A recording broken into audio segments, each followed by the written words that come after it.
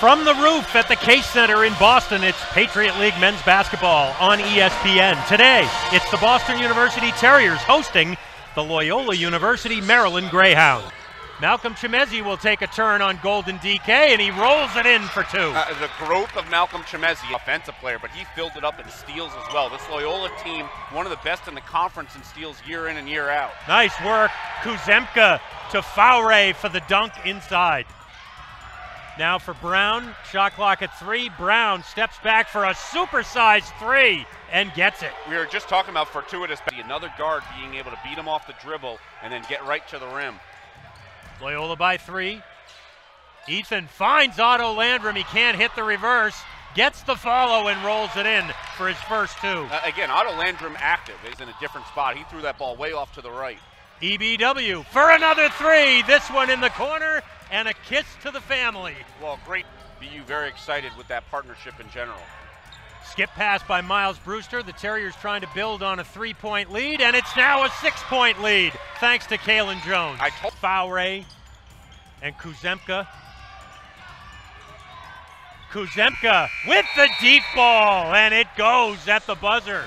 So it'll be a 2-point game. When he gets there. Second foul on Dion Perry on that whistle, and Jonas Harper, another climb up the list as he's now at 198 career three-pointers. Shot clock at 5. Morales trying to free himself for a 3, and he buries it over Golden DK. Doug, what about the one that Loyola won against the Terriers? And Samuel Gibbs in there for the first time for Loyola as well. The freshman from Rye, New York. Morales misses the step back. The putback, though, for Walter White, and 1. Well, second chance points, that's what happens against a zone, is that you're kind of forced into the open look and they're knocking them down. Oh, great move inside. Ethan Britton Watts with the layup on the fast break after the miss by Kuzemka. And EBW gets fouled. He'll get a chance. Roof. Terriers looking for their 10th win of the season, and Jonas Harper drills another 3, and it's a 20-point BU lead.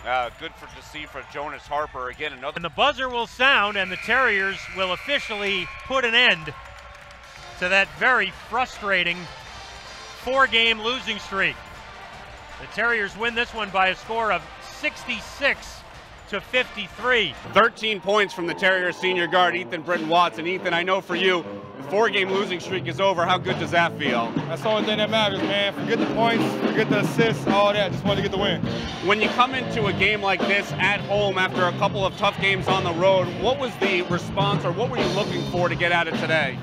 Just toughness, being able to fight through adversity. We got a lot of old guys, so we've been through this process before. We were the same record or close to the same last year around this time, so just staying tough and, fight through adversity.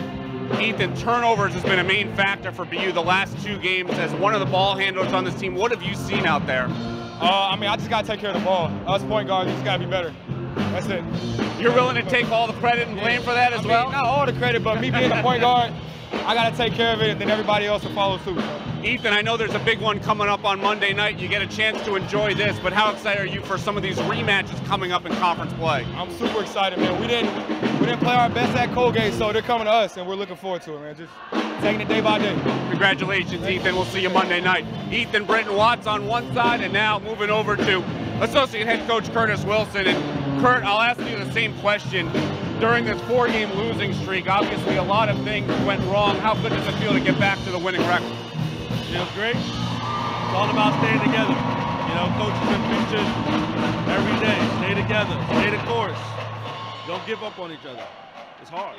Well, this was a game that was not wire to wire. We saw Loyola jump out to a 6-point advantage. BU was able to respond. What did you see from this team in terms of their response to be able to take that double-digit lead? One possession at a time. Just figuring out how we needed to get stops, and then figure out how we needed to execute on the offensive end to try to go on a run where we can put some points together. One of the other things that I wanted to mention was that all 10 players scored. As you look at this team, I'm sure that's something you're looking at saying that needs to happen more often. Love it. Love it. I think we have a lot of guys on our team that can put the ball in the basket, and sometimes it's not your night, so it's always about the next guy being able to pick us up and try to help us get to the winner's circle.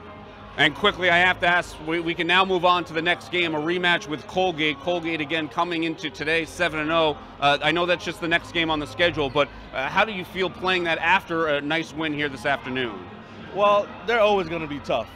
Regardless if you won or lost the game before, you got to come in focused because they're a very disciplined team. They're very talented.